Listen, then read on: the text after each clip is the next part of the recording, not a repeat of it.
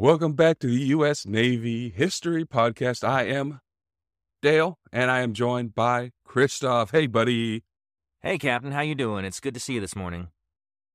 I am fantastic, and I hope you are too. Well, I didn't want to start at Fantastic because I wanted to get to Fantastic as we proceed with the episode. I'm afraid that there's nowhere to go but down for you, but that's okay. Still going to be a good episode. Oh, no, there's higher levels than fantastic, Really? like awesome and Oh, other things. I don't usually reach those heights, so maybe I'm just ignorant of that. So, well, let's continue and we'll see how fantastic we can make it. Well, I mean, we're about to start talking about battles, so how can you not be fantastic about that? That's true. That's true. I never should have doubted you. All right, so we are on the American Revolutionary War for a little bit longer. We're actually very close to the end. I'm excited to see how it turns out. Yeah, we win. Oh, well, you just spoiled it. That's okay. I had a feeling. It was spoiled a few hundred years ago now. Yeah, I guess there's a statute of limitations on that, so. Yeah. So we are in the southern area of operations, the Southern Theater, and we're going to start today with the Battle of the Rice Boats. So, are you ready to get underway? Yes. I'm curious about these rice boats. All right. So, this is going to take us to April 1775. So, following, the start of the conflict, or I don't know, is it a police action? What, this Revolutionary War? I think there were some declarations, right? I mean. I was making fun of our wars in the future of this that are quote unquote police actions, like Vietnam. Yeah, well, you got to get Congress involved, and when you don't, you got to call it something else because people are shooting at each other. It's like, well, it's not a war. Yeah, I got you. So this is going to be after the battles of Lexington and Concord. This is this is after the battles of Lexington and Concord. The Americans surrounded the city of Boston, placing it under siege, even though they weren't able to completely encircle it. So the sea lane for resupply was still open. Oh, that's good. Yeah. So kind of a siege, but not a complete siege. So news of this and the Battle of Bunker Hill, this, encouraged everybody else within the colonies to say, you know what? The UK can just bite my boot. I think that's an appropriate term. Yes. Now, Georgia had actually managed to remain relatively neutral before these events. The Georgia Provincial Congress came into power during the summer of 75 and then stripped Georgia's royal governor, a guy named James Wright, of his powers. The Wright had actually requested a naval presence near Savannah, but the request was intercepted, and they substituted his request with a dispatch saying that he did not need help. That's awesome. So a crisis point is reached in Georgia when a British man of war, or when British men of war began arriving at Tybee Island in January of 76. 3 ships were spotted at anchor off Tybee Island on January 12th. And by January 18th, it had increased. They had the HMS Cherokee, the HMS Siren, the HMS Raven, the HMS Tamor, and a number of smaller vessels there. Now, Wright had told a guy named Joseph Clay, he was like, you know what, guys? That fleet had been sent to publish the rebels. The thing is, though, the ships were the beginnings of a fleet assembled to acquire provisions in Savannah for the British troops in Oh, Boston. it's a looting party. Yes. In December, General William Howe had ordered an expedition to purchase rice and other provisions in Georgia. So by early February, the entire fleet is now assembled off the island. Wow. It was under the command of a guy named Captain Andrew Barclay. He was on the HMS Scarborough. He also had with him the HMS Hinchinbrook and 2 transports. He had the HMS Whitby and the HMS Cemetery, which had about 200 British regular Army units from the 400 Foot with Major James Grant. And all this is off the coast of Georgia, huh? Yes, right there next to Tybee Island.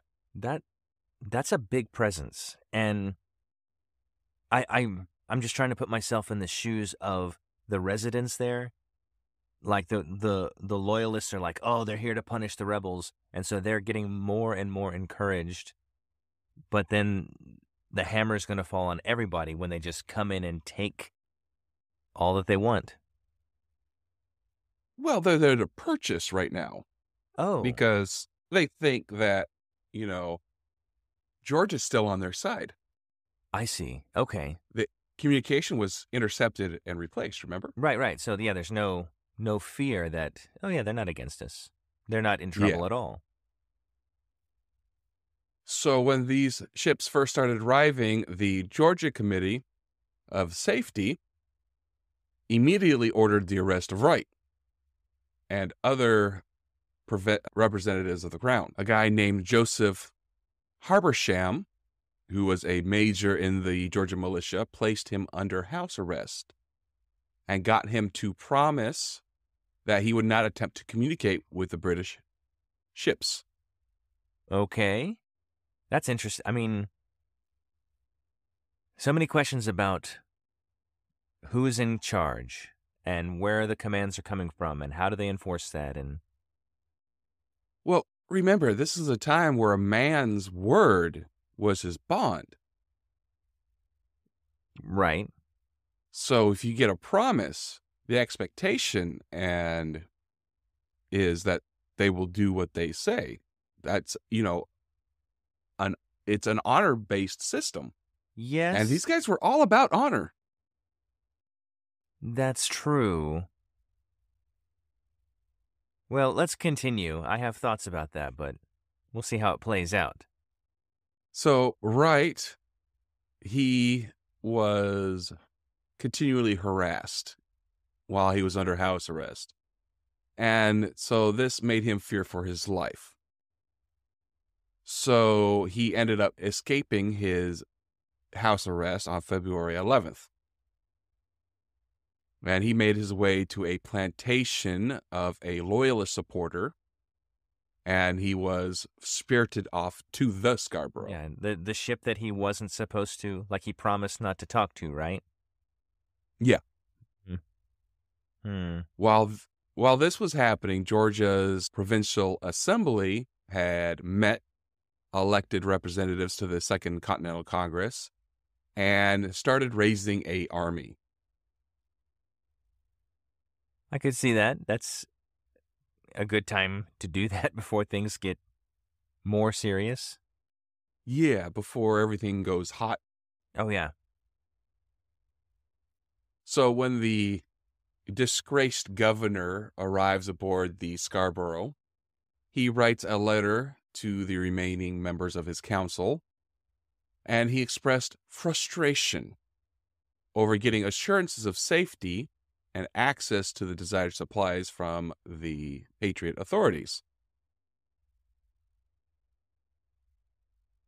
That's pretty gentlemanly, I think, expressing your frustration via letter. So when the Continental Congress put the ban on trade with Great Britain, this, helped negotiations fail. And that's when Barclay, we don't know exactly Yeah. which way the actual pronunciation is. I've heard it both ways. Yeah. I'll probably end up, flip-flopping. But he orders his fleet to battle on February 29th. His objective was a number of merchantmen docked at Savannah. So on March 1st, the Scarborough, the Tamar, the Cherokee, the Hinchinbrook sailed up the Savannah River to 5 Fathom Hole. With them, they brought transports carrying 200 to 300 men. So Hinchinbrook and one of the transports then split off and went up the back river. The transport anchored opposite of the port area while Hinchinbrook attempted to take position above the town and ended up grounded on the sandbank in the river. Yeah, this is starting good. Yeah, this is not a complete disaster, but it's a mess. Yes. So the rebels opened fire and ended up clearing the Hinchinbrook's decks. Wow. Yeah, the guys were like, no, we're going below decks. No, I don't like this. No, thank you. Now, the rebels didn't have boats suitable to attempt boarding. So they really couldn't do anything. And when high tide came, the Hinchinbrook was able to be refloated very easily. So the evening of March 2nd, Grant landed his men on Hutchinson Island, and they made their way across it. And at around 0400 on the 3rd, they captured a number of rice boats anchored near the island. That's not a crop I think of with the United States, rice, but I imagine the conditions in Georgia were, they're different than other places like Iowa. So, makes sense. Now, they were able to actually do this very, very, very quietly. Stealthy even. Yeah, 4 a.m. That's impressive. So because they were able to be quiet, and they're not sure, but they might have actually been able to successfully collude with the captains of the rice boats. Okay. The alarm was not raised in Savannah until 0900. Wow. That is very successful, especially given that the foreign troops don't know the terrain, don't know the waterways. They're able to sneakily do this in the dark and not be caught. That's impressive. Yeah.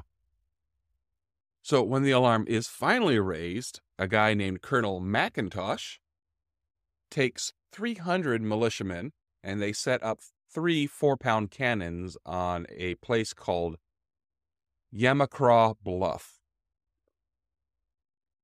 He then sends a couple of guys, a guy named Lieutenant Daniel Roberts and Major Raymond Demure II, to one of the occupied ships to parley with them. When they got there, they are promptly arrested. Oh.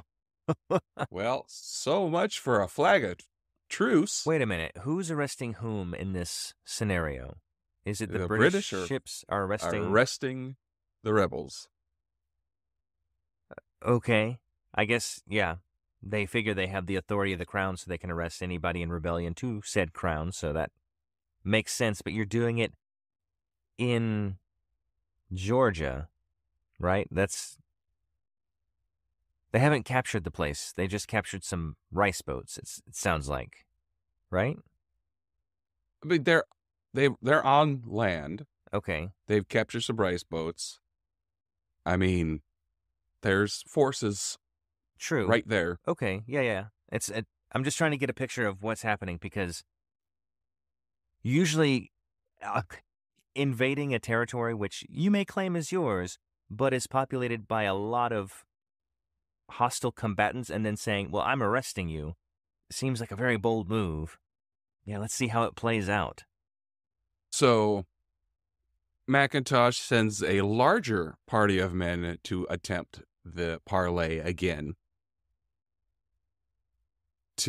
And their main objective is to negotiate the release of the guys that they captured before and the ships. Okay. And it takes a nasty turn when Captain Rogers, who was the leader of the party, was insulted. Honor-based society strikes again. Yeah. He ends up firing at someone on one of the ships. And the British respond by opening fire themselves, wounding one guy and nearly sinking one of the boats that they came on. Do we know what the insult was? So we can No. determine if it was worth kicking up gunfire. You dress like your mother. She's a fine dresser, thank you very much. No, we don't know what the insult was, Okay. unfortunately. I'll add that to the list of when I get a time machine. Figure out this Yeah. insult. So the boats retreat, and McIntosh opens fire with the cannons he had set up on the bluff. This started a battle that lasted for 4 hours. Ooh. So the Committee of Safety meets, and they decide that the supply ships should be burned. And a company of militiamen were assembled to do this. One supply ship, which was called the Inverness, she was set aflame and set to drift towards the occupied vessels. Yep. I'm way ahead of you. Arson. Yes. Arson, drink. I have a feeling it's going to be the first of many this episode. We'll see. Yeah. This caused a scramble as the British troops hurried to abandon them because there's a fire ship coming at them. During this, the gun battery for the Patriots started raking the British that were trying to abandon ship with musket fire and grape shot. 2 of the rice boats were able to get away downstream, and 2 more were able to escape upstream. But these 2 were forced to dock, and their crews were captured. Ah, okay. 3 rice boats were hit by the fireboat and burned into the night. Wow. So that's a lot more rice boats than I had imagined when you first said this. So this, I'm counting, is that 9? 2 upstream, 2 downstream, 2 docked, 3 on fire? The 2 went upstream were the 2 that docked. Oh, I see. Okay. And this is before steam engine, so that's impressive to go upstream. Yeah, 7 boats in total. Okay. And the Georgia militia, they actually were helped when 500 South Carolina militia arrived, and they were hungry for action. Give me 1 second. Got it. All right. So Colonel McIntosh sends another party to parley with the British the next day, offering a prisoner exchange. Now, Barclay does refuse the exchange, and so the Committee of Safety orders the arrest of the remaining members of Wright's council. This was successful, and the British then agreed to an exchange. Huh. This is a lot more intrigue than we usually see. I guess politicking and negotiating and kind of... Anyway, this is... Go ahead. So even though the battle was not on the British favor, they were able to successfully sail most of the merchant ships down to the Black River. Though some did need to dump some cargo in order to make it through the shallows. Once they got to Tybee Island, they moved about 1,600 barrels of rice onto the 2 British transport ships. Wow. During the negotiations, prisoner exchanges, the fleet stayed off of Tybee Island and detained several vessels that were arriving and took them as prizes. I imagine if you were a loyalist watching all this go down, you'd start getting that weird feeling in your stomach. Yeah. On March 25th, a band of militia from Savannah burned all of the houses on the island so that Wright couldn't use them. So his officers and himself could not stay in luxurious houses while all this was happening. They had to be around the stinky enlisted men. That's And yes, arson, hilarious. drink. Imagine, because, I mean, whose houses were they, right? Did they burn their houses or some houses that were on the island? These were Savannah militiamen, so it was not theirs, Right. but it was still American Right. It's houses. like, that's somebody's house and you're using it, but no more. Our ire for you is greater than our value for property rights for the average colonist. Oof. Well, I'm sure those guys had already evacuated somewhere, probably to Savannah. Yeah, that's probably true. So Barclay weighs anchor on March 30th and sails north, leading the convoy and of merchant ships and transports. They put into Newport, Rhode Island, where when he reaches there, the Patriots say, "No, you're not getting any help from us." And as a matter of fact, here's some gunfire. It's the opposite of help, I would say. Yeah. So he eventually rejoins the British forces at Halifax in May. So this battle marks the end of British control over Georgia until Savannah is recaptured in December of 78. And Wright comes back triumphant. Oh, And Savannah stays in British hands until 1782. that's a while. Yeah. So that is the Battle of the Rice Boats. Nice. Well, I learned that there were rice boats in Georgia, and that's... I mean, I'm sure a lot of people local to Georgia probably already knew that, but now the world knows. Now the world knows. All right. So we're going to move on to the Frederica naval action. Let's see. That sounds like a progressive rock group. You know what I mean? Yeah, possibly. So this is going to be with the Georgia Navy versus the United Kingdom Navy. So on April 15th, a guy named Samuel Elbert, received word that the Royal Navy had been spotted off the coast. And so he took about 360 men of the Georgia Continental Battalion off that were stationed at Fort Howey and had them march to Doreen.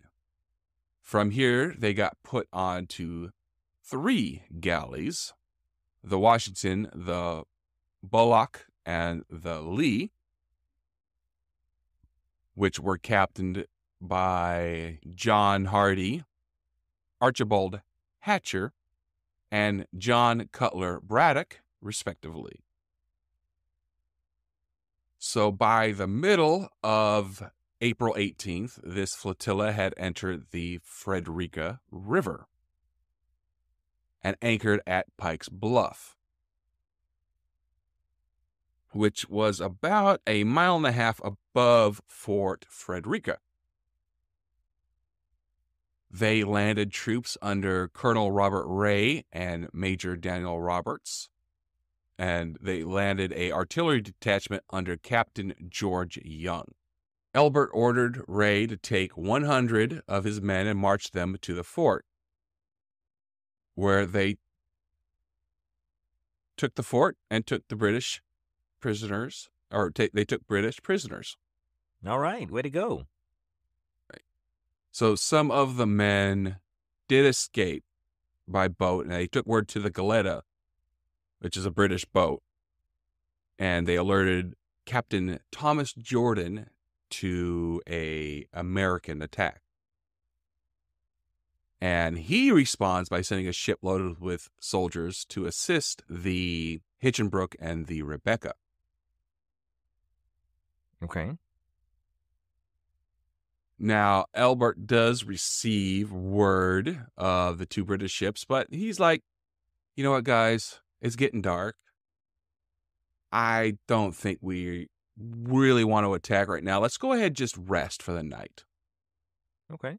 So, on the morning of April 19th, with his men well rested, Elbert takes his galleys down the river to attack these British ships. Now, the thing is, they had the entire night to prepare. And so they are already set up in their order of battle. More than likely, the first shots were fired shortly after first light, around 05:30. So they began firing on the Hinchinbrook, the Rebecca, and the Hatter. Now, here's the thing about galleys. They are lightly built craft because they are set up for rowing. So they are fragile and at a severe disadvantage against the strongly built sailing vessels.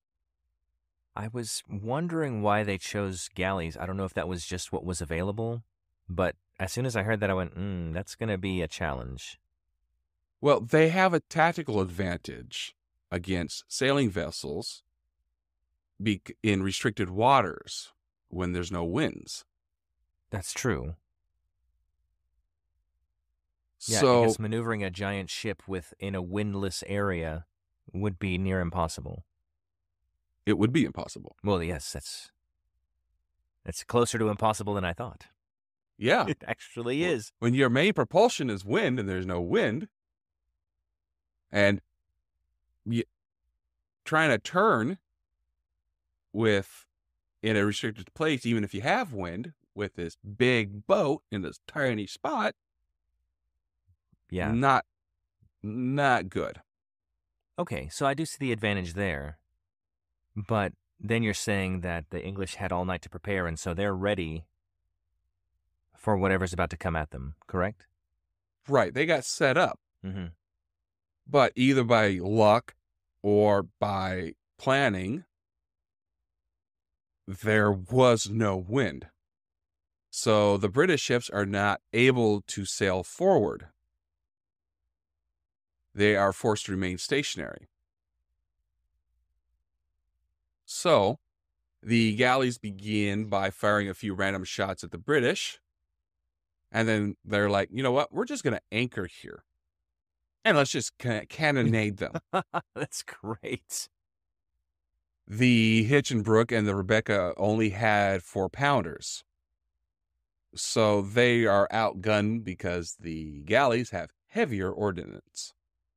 So they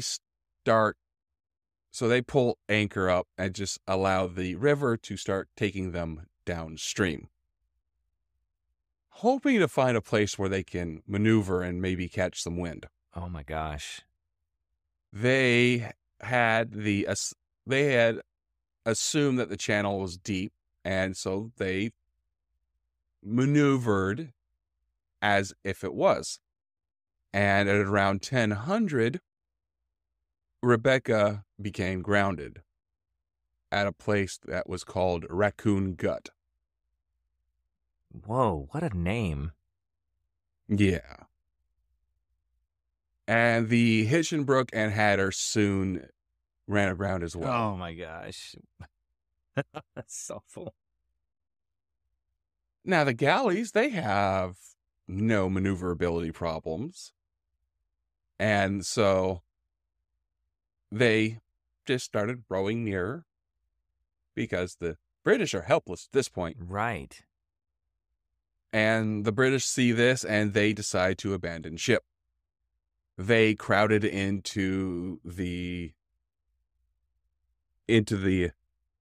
rowboats that they had and quickly row downriver to where the Galactica was. That's such a fine example. This conflict is such an interesting example of how what you would think would be an underpowered and outmatched vessel can totally dominate a situation when you realize that the superior vessel doesn't have its main source of power. Mm-hmm. So, this was just a minor battle. It didn't have, Yeah. too much there to it. But the effect on the people of Georgia was huge. They had just disabled a number of the ships that had been attacking American merchantmen off of South Carolina and Georgia coasts. That's And really great. I mean, that's what a well done action. yeah. This action also helped to delay by over 8 months the British attempt to capture Fort Morris. It also demonstrated the effectiveness of galleys when, you have them heavily armed in confined waters. Right. So that is the Frederica naval action. That's excellent. It also sounds like a precursor to the Heimlich maneuver. You know what I mean? But it's different naval. Anyway. We'll just apply the Frederica naval action. She'll stop choking. Anyway, never mind. Heimlich maneuver. Okay, it's a different naval action. Okay. All right. I think we have time for one more. Yeah. This actually is only going to be between France and the UK. Oh. Well, we all We're talking Go. we're talking about it because it happened off of Virginia. So this is taking place in 1781, March 16th. As soon as you said between France and UK off the coast of Virginia, I was like, oh, this is going to be a late conflict, like a late in the war frame. But that's cool. Yeah. Yeah, this is after Benedict Arnold switched sides. Mm-hmm.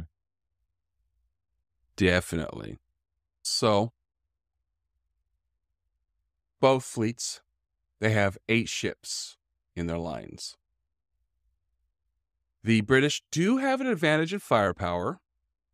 They had the 90-gun HMS London. 90. Yes. This is the largest ship in both fleets. The French, their largest one is the 84-gun Duc Le Bourgogne. That is, it's not quite 90, but it is massive. The smallest vessel in this battle is the 44-gun Romulus. Okay, this is going to be quite a battle. Yeah. So, on the English side, a guy named Arthunaut spots the French fleet northeast of them at around 0600, about 40 nautical miles east-northeast of Cape Henry. So he orders the fleet to come about, and the French order their ships to form a line of battle heading west into the wind. At around 0800 to 0900, the winds begin shifting, and visibility is very poor. So the fleet start maneuvering, and this takes several hours, each of them trying to seek advantage on the weather gauge. So it takes till about 1300 for the wind to stabilize from the northeast. And that means that the British have the weather gauge, the advantage, Okay. and was coming up on the rear of the French line. So the French, they were like, this is not good. And they order a sequence move to bring their lines around in front of the British line. So, of course, he has to surrender the weather gauge. This gives the British the chance to determine how the attack is going to happen. But this does allow him to position his ships that in a way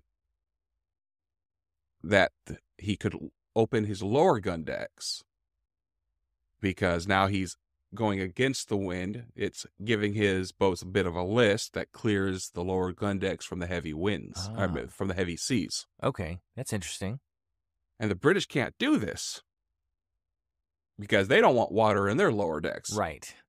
So the British see this and they maneuver. They attempted to maneuver to avoid this. But unfortunately, they ended up being fully exposed to the French's line of fire. Wow. And they suffered significant damage.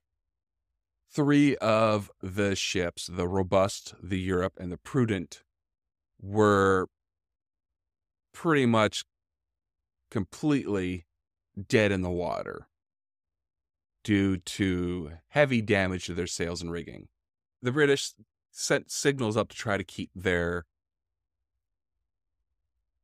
formation and were able to line up behind the damaged vessels. So the French at this point ordered their boats to start moving again and raked the damaged British ships again. Wow. And then the two fleets separated and went their own way.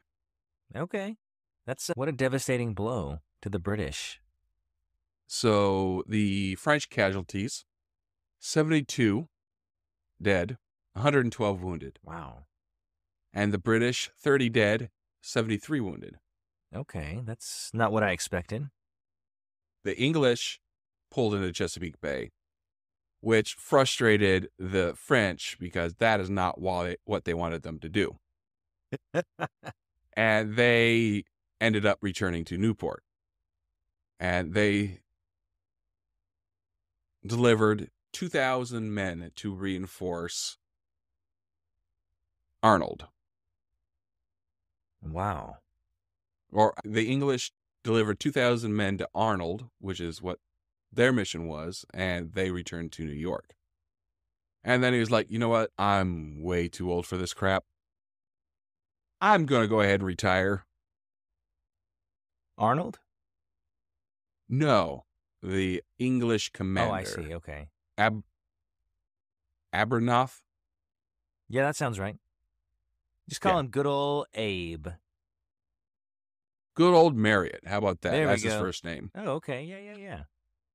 Now, General Washington is not happy because the French failed him and wrote a letter mildly, and that's very important, mildly critical of the French. Okay. The letter is intercepted and published in an English newspaper. This ticked off the French. And the French had a very critical response to Washington for this. This battle has been memorialized in a song by Todd Snyder. This was the Ballad of Cape Henry. Huh.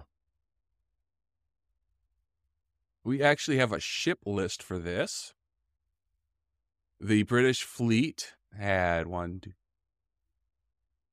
8 ships. The Robust, the Europe, the Prudent, the Royal Oak, the London, the Adamant, the Bedford, the America. The Robust had 15 killed, 21 wounded. The Europe, 8 killed, 19 wounded. The Prudent, 7 killed, 24 wounded. And 3 wounded on the Royal Oak, which was the flagship for the now retired admiral. French side, they had the Conqueror, the Providence, the Ardent, the Neptune, the Duke de Bourgogne, the Jason, the Aville, and the Romulus.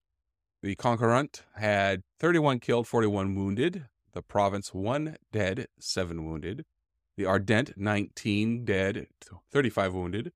The Neptune, 4 dead, 2 wounded. The Duc de Bourgogne, 6 dead, 5 wounded. The Jason, 5 dead, 1 wounded.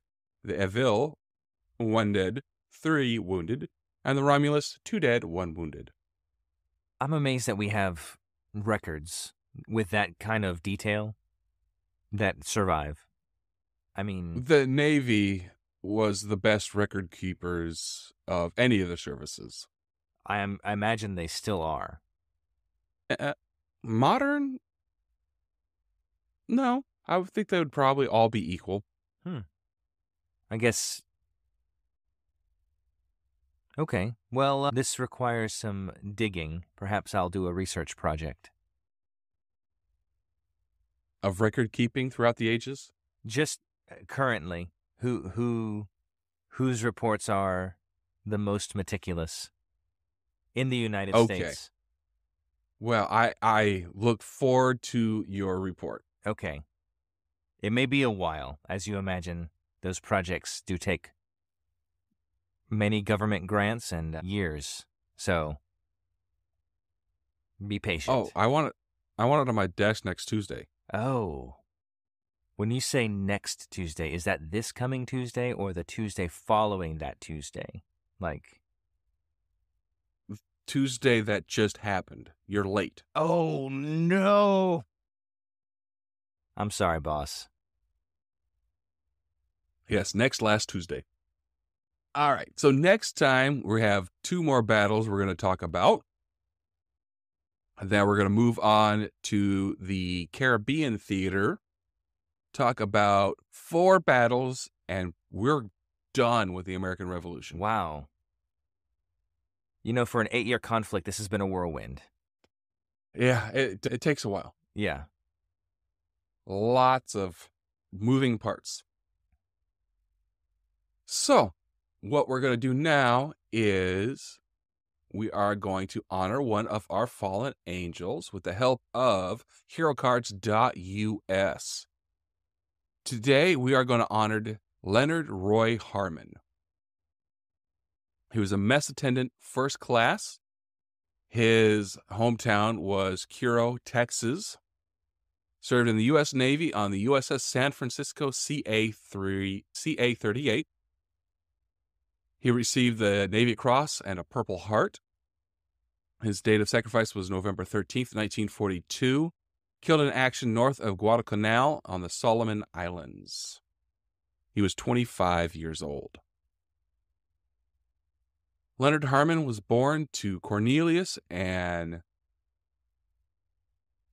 Naunita Harmon in Curo, Texas, which is a small town southeast of San Antonio, on January 21st, 1917. He graduated from Dole High School at the height of the Great Depression, but managed to find some work doing chores for the William Frobes home, a local historic property. In December of 1937, Leonard Harmon and Eileen Ross welcomed a baby boy. 2 years later, in July of 1939, Harmon traveled to Houston and enlisted in the U.S. Navy and sent to training in Norfolk, Virginia. And he was assigned to the heavy cruiser USS San Francisco CA-38 on October 29, 1939. During the late 1930s and early 1940s, the Navy, along with all U.S. military branches, was strictly segregated and offered very few opportunities for advancement for Black Americans. Harmon was trained as a mess attendant, which was one of the few duties available. Like most members of a Navy crew, he was also trained in damage control and was assigned a battle station aboard the heavy cruiser, the San Francisco.